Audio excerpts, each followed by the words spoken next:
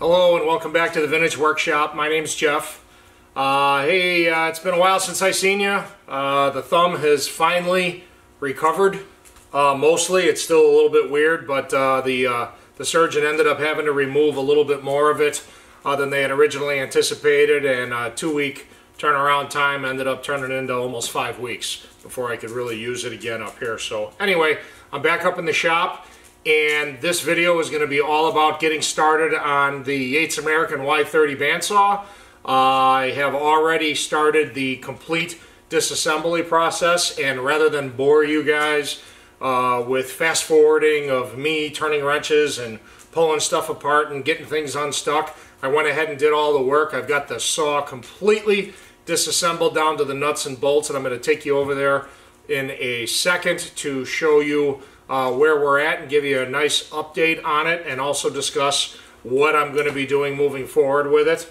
The shop has been pretty quiet recently, not only recovering from the surgery, but the last 2 weeks I was pretty sick with a wicked sinus infection, so not a lot's been getting done except for the last couple of days finally getting a chance to get up here. I did get a purchase of opportunity here. For those of you who don't know what this is, picked up a nice vintage 3-inch Greenlee timber framing slick. So ended up getting a nice deal on that. So I bought it. It's got to get rebeveled and sharpened and cleaned up and flattened and all that other good stuff. And I'll probably do a separate video on showing you guys that. But wanted to just quickly let you know what was sitting here in front of me. Let's get you over to the bandsaw. I've got it over at the other side of the shop. And let's show you the mess that I've got over there. Okay, so you are looking at what is the main casting of the bandsaw. It is completely disassembled right now, and I've set up a little, basically a huge piece of plywood up on sawhorses, which is what I typically use to scatter all the parts as I remove them and label them and put them in bags and make sure that I know where everything came from, so that when it's time to clean everything up and put it all back together, I know exactly pretty much where everything came from. As you can see, the motor is completely out right now. The motor is right there. Let me zoom you in on it. That thing is huge. That is a 3 horsepower motor that weighs more than any other 10 horsepower motor I have in the shop. I had to use the engine hoist there to go ahead and remove it, and got that out. You know, this bandsaw was built in 1936, so as you can probably see sitting there up on the middle there, that orange can is Croyle. That is probably, the best rust penetrant and bolt unlocker, for lack of a better term. Really good for spraying down rusty everything and getting things you know, removed. I did have a couple bolt heads that snapped off during the process, so I'm going to have to, well, most of them I already have. I've got one more still stuck that I've got to drill out. I also had a taper pin problem, which I'm going to zoom you in on here in a second to show you what's going on with that. Yeah, actually, before I zoom you in, I wanted to show you this handle right here. This is the table tilting mechanism. I'll show you the table in a second, but this is the handle that literally comes off the end of this shaft. It goes up to a worm drive screw, and this is what tilts the table so that you can cut angles on the saw. It tilts it 15 degrees in and 45 degrees out, and this has given me the most amount of trouble, and I'm going to bring you in here and I'm going to show you, but I wanted to give you a further out shot just to give you an idea of you know, what part of the saw we're actually talking about before I zoom in. So what you're looking at is the tilting system right here, and I already showed you the handle. You turn this and it spins this, and this is what drives a gear. It's like a rack and pinion system on the bottom of the table and on the trunnion, and that's what turns the table. Well, this had a, you can see this hole right here that I'm sliding the punch pin into. This was a tapered pin, and some ham-fisted monkey that came before me was beating the hell out of the wrong side of the pin, and instead of driving it out, used literally a nail set, because you could tell because of the way that the tip had been driven into, which of course is going to spread the drive pin and just make it impossible to get out. I broke no less than 6 different drill bits, finally being able to drill that thing out and getting all the pieces out. I still can't get this gear off here, so right now it's soaking in coil. I've still got some work to do to get this final last handled assembly off. This is the last remaining parts that are still together and not completely taken apart. But other than that, everything else is apart. So I just wanted to show you this. Guys, don't use a nail set to try to drive tapered pins out. It just makes sense. This is a needle pin punch. Get yourself some cheap pin punches and use the right tool.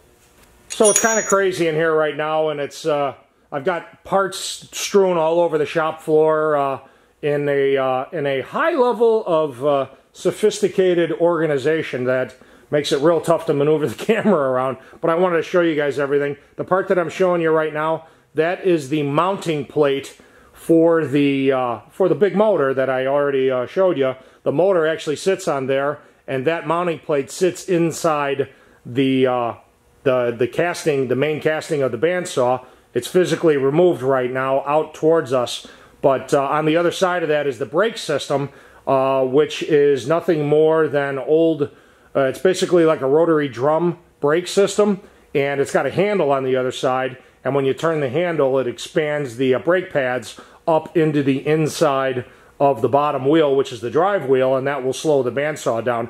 Otherwise, when you shut this saw off, these saws, I mean, that saw will keep turning for 15-20 minutes because of the inertia with the heavy wheels and whatnot. It acts like a gigantic flywheel.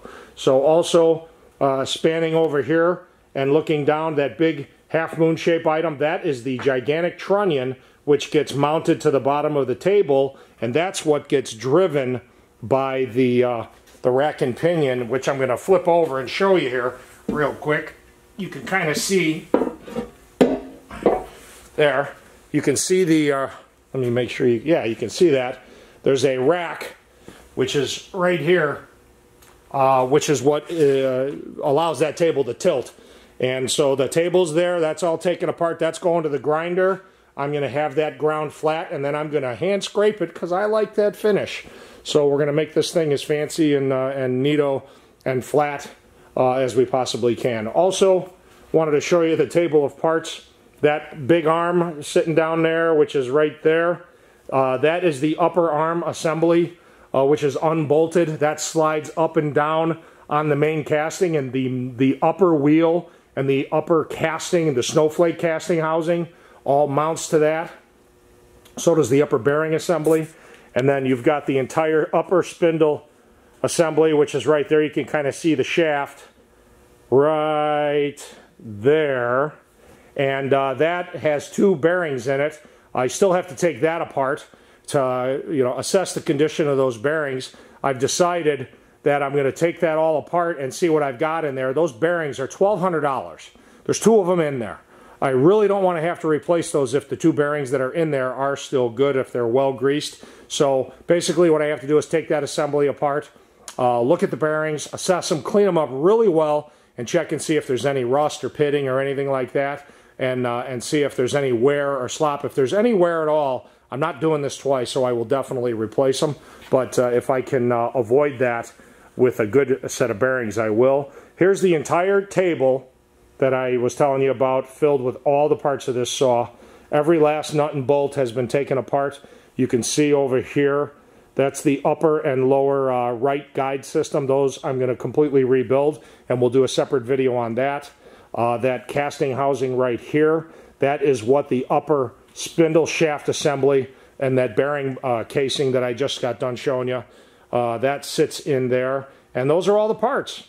And I did find out that I am going to have to fabricate a couple of things. The upper assembly, which is the blade guard, is missing on this. What was in there was just some old piece of like channel steel or whatever like that. So we're going to have to fabricate a proper upper blade guard assembly for it. I have the measurements from a friend of mine who owns the saw, who took pictures of his and measurements. So we should be able to make that.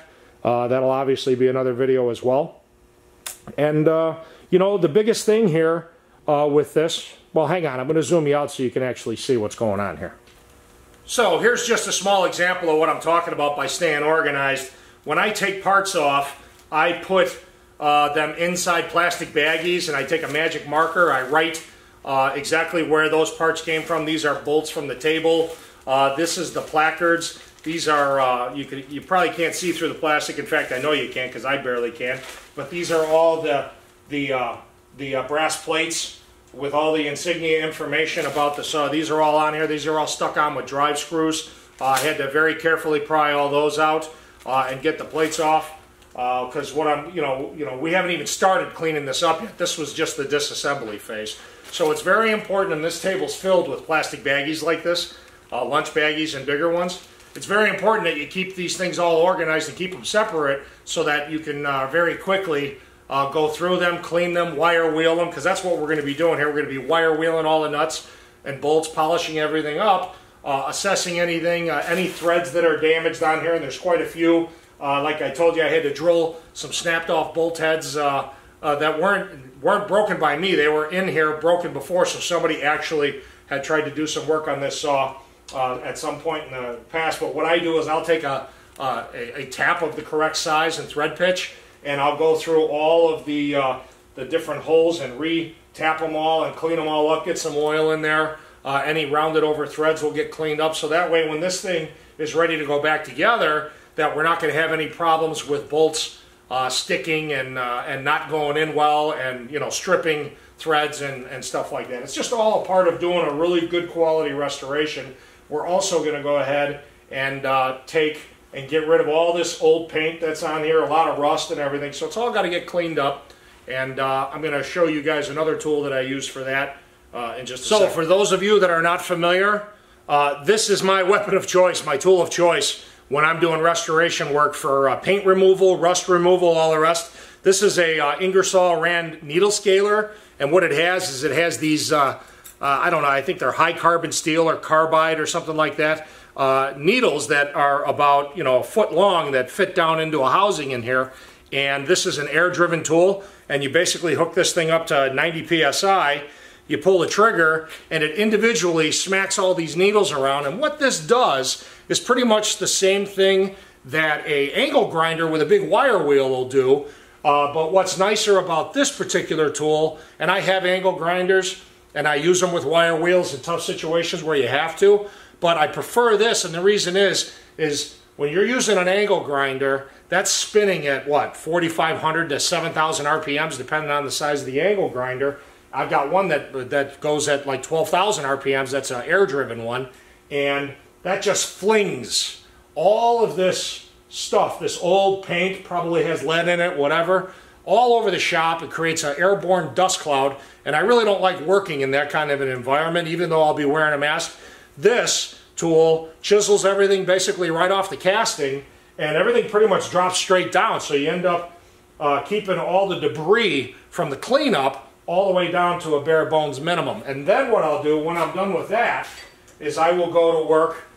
This is a die grinder, a 20,000 RPM air die grinder, and I have a whole bunch of different, you can see I got a little wire wheel on there right now, which is really good for getting into little tight spots and cleaning up, rusty surfaces, mating surfaces and stuff like that before moving on to repainting. But I also have like Scotch-Brite pads that fit on the end of this, little 3-inch discs, so I can get in there and I can polish up surfaces like the pads where the motor mounts are. That's not a painted surface. That has to stay, that's a machined surface, but right now everything is so rusty here, I want to go ahead and get all this rust off. So at any rate, I wanted to show you guys what's going to be going on. So as how I'm going to proceed with this restoration is I am definitely going to shoot some video of some of the parts of this. I'll probably show some of the needle scaling very quickly, just to give you an idea of what it looks like. But nobody wants to watch a 15 or 20 minute video of me doing paint and rust removal off all this stuff. And then of course heading over to the parts cleaner, cleaning up all the grease. Grease is just, I don't get it, but grease and woodworking machines, they just don't go well together. But this thing was loaded with grease. It seemed like whatever was stuck on this machine, whoever way back in the past was using it would just load it up with grease, and of course that becomes a sawdust magnet and basically creates, I mean, I was scraping 2 and 3 inch chunks of sawdust filled dried up greased gunk that were literally pasted to the side of the machine inside with you know, like a cement that I had to, you know, scrape off. So at any rate, I got to do all this cleanup. But once I'm finished, we will have the most, really, just, this is one of the finest bandsaws ever made. You guys are going to get a chance to see it transform. So if you're interested, please stick around. Subscribe to the channel if you haven't already. And it really helps me a lot if you guys hit that like button down below, because that helps the channel get recognized, helps the channel grow. And the more people that see this, the better off, of course, it is for the channel. So for now, that's going to be it. I'm going to bring you guys back once I have gotten a lot of this stuff done. And like I said, I'll do some demonstration of it. But the next phase will be when most of this stuff is cleaned up. And as you can see, I've got a lot of work to do. So for now, thanks for watching, and we'll be seeing you very soon, and stay tuned for the next episode. Talk to you guys real soon.